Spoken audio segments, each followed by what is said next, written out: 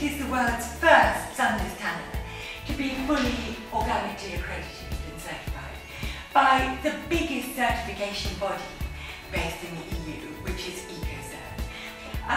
But Michelle, I think, very wisely has chosen the biggest one with the biggest reach, because it's not just in Europe, it's North America and Asia, I think. But what I think is so fascinating is if you look here on this table, that's all the ingredients that are in the product.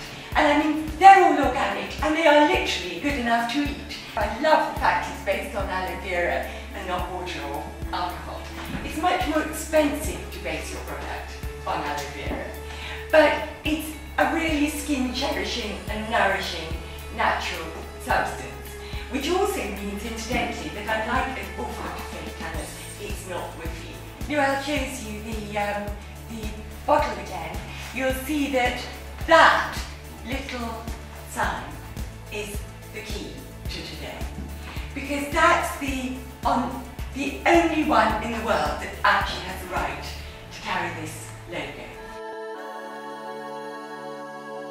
There are an awful lot of people who are claiming that their products are organic and natural, and they're not.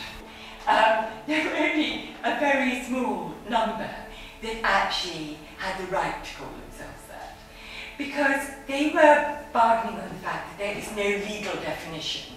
You can actually have 0.001% of an organic ingredient in a product, and you can put organic on the label. What's significant about this one is it's 100%, and it's been accredited through a very long and rigorous process.